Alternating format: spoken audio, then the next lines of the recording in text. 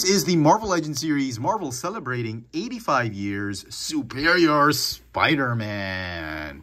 Wow, this thing looks it looks better up close and in person. I missed out my chance to get this one from Amazon.com, but I did pick up this figure from Hobby Corner. Let's get this bad boy out of packaging. And here is the Superior Spider-Man out of the box. And are you kidding me, Hasbro? Oh my goodness. Look at this thing. I mean, just what? I can't believe how incredible this thing looks. And it is those spider legs that are just really driving this figure. That's just really selling this figure. Sure, the figure sculpt is amazing. It's not something we haven't seen before, but it's the best of all these articulations from the other Spider-Man figures.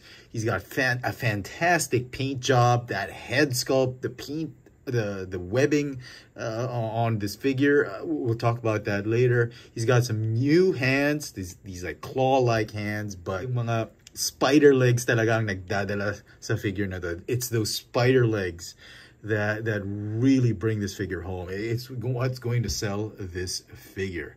Let's take a closer look at the details of this new Marvel Legends 85th anniversary Superior Spider-Man. Great power does equate great responsibility. Otto Octavius will become the Superior Spider-Man.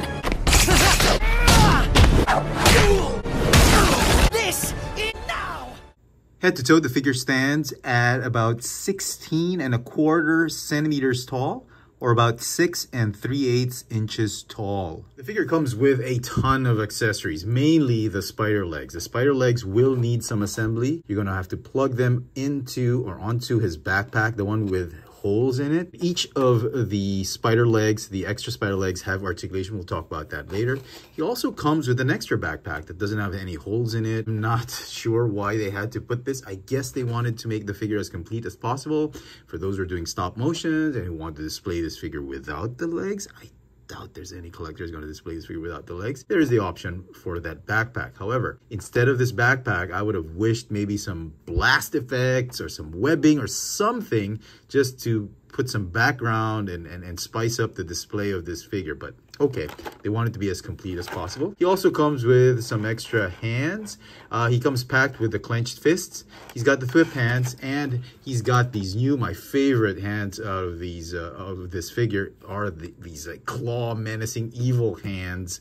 And I think that's probably how I'm going to display this figure with the claw hands. I mean, for those of you who are unaware of what the Spider-Man version is, there was a time that, spoiler alert for those who haven't read it, Peter Parker was actually fighting a dying Doc Ock. Doc Ock was dying, and the only recourse he had was to swap brains and to swap minds with Peter. And that's what he did. He swapped brains, and Peter died in Doc Ock's frail, aging, and dying body, while Doc Ock, his mind was transferred through some contraption, whatever. He transferred it to Peter's very young, virile body, and now he inhabits Peter's body. And he calls himself the Superior Spider-Man because what he did was he completed the PhD of Peter. I mean, he built everything. It's sort of like these whole Superior lines were like the Superior Iron Man. It was sort of a what if a hero had zero morals, or he was not an immoral, but a amoral hero. It's a hero basically that was not afraid to kill, was not afraid to do everything it took to achieve results. Basically, nothing was off the table. That was the kind of Spider-Man this was. So kind of like, I wouldn't say an evil Spider-Man. I guess it's probably not a heroic, not a typical hero type of Spider-Man as you would see Peter Parker do, because obviously it's Otto Octavius inhabiting his body, and that's why he's got these legs, not because he took the Iron Spider armor, but because he is Doc Ock, and Doc Ock has these extra arms, and that's what he did with his spider suit. And he's got the gauntlets, and he's got a brand new design, and I am loving it. Let's talk about the design of this suit. It's basic figure, hardly any paint. The toes are painted and the top part of it is painted. I think it's a hybrid of different Spider-Man figures. The lower half, it looks very familiar. I think it's the Renew Your Vows with the toe articulation and the drop down ball joints. We'll talk about articulation later. But the top part, I believe, is the other Spider-Man, like the Scarlet Spider or Amazing Fantasy. No, not Amazing Fantasy, but something else. I feel it, or a Ben Reilly Spider-Man. I feel it's like a hybrid. Somebody let me know. I'm pretty sure I got it wrong, but because I don't have a lot of Spider-Man figures now. But I'm liking it. I'm loving this figure design, this body sculpt design. I am just absolutely gushing over it. I love the gauntlets. They've been glued onto the forearms.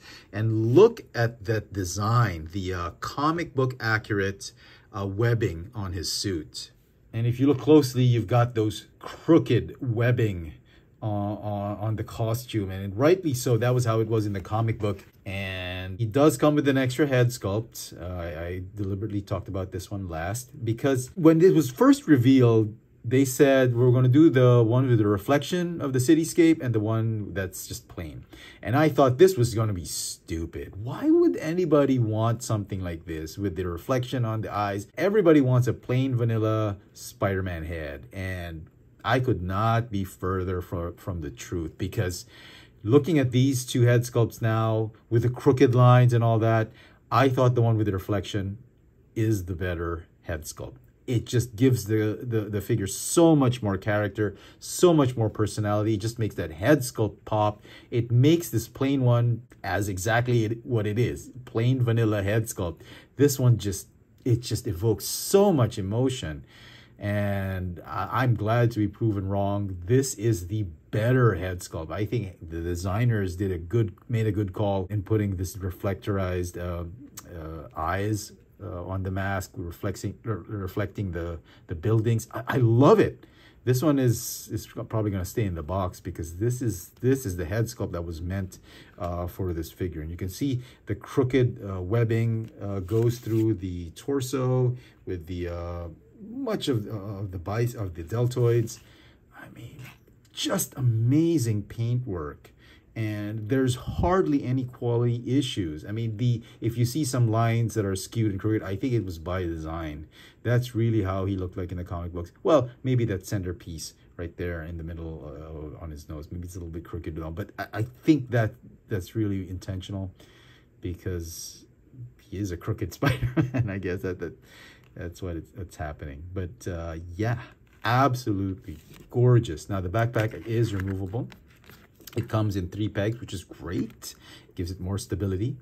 The legs have their own articulation. They've got the swivel where the peg joins the backpack. There's a hinge on one end. There's another hinge on the other and a swivel. Same thing on the other one, a hinge and a swivel, and a hinge and a swivel on the last digit. All 4 legs are identical, and I think Hasbro has learned their lesson from the Iron Spider figure. Neck is on a ball joint that is on a hinge.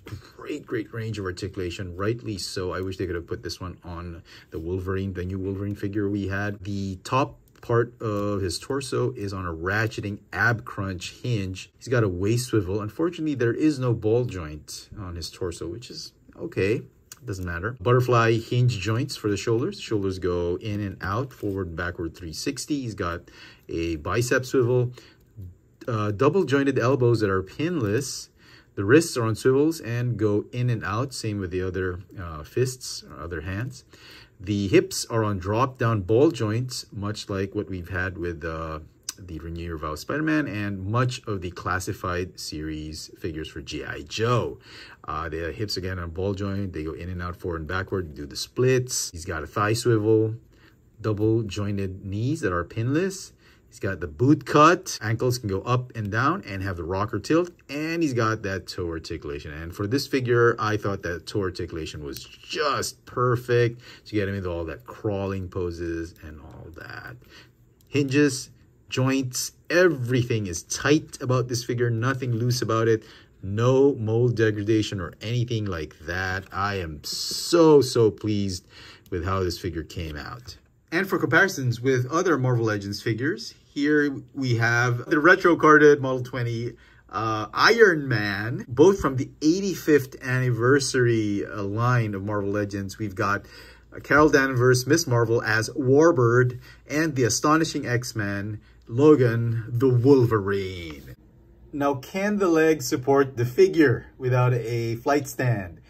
Well, to a certain extent, they can, but you can see how gummy some of the joints are, and talagang lulundo. Hindi kaya yung bigat. I mean, the legs are really gonna give at some point.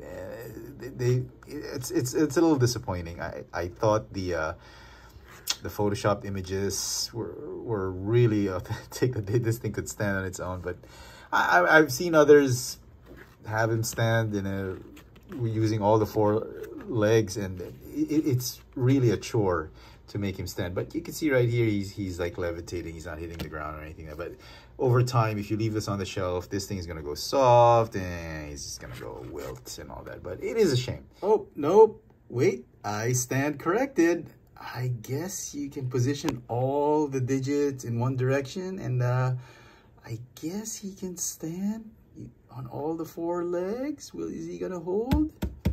Is he gonna hold? Yeah, I think he can do it. But you can see already this joint like giving in, and yeah. But yeah, I guess it is possible. And so some final thoughts on this superior Spider-Man. Oh my goodness, I honestly did not believe this thing was gonna look this good. I had judged this figure all over when it was first revealed. I thought I didn't need it.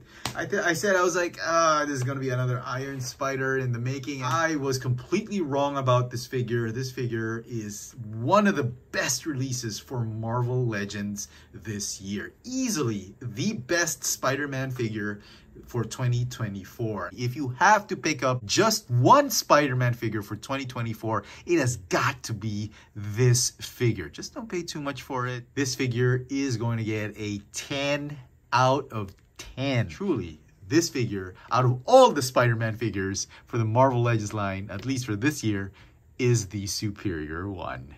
Let me know in the comment section what you guys think of this Marvel Legends celebrating 85 years. Doc Ock inside Peter Parker's body as the superior Spider-Man. Hit that notification bell so you never miss out on any of my latest video reviews. And if it's your first time here, please subscribe. Thanks for watching.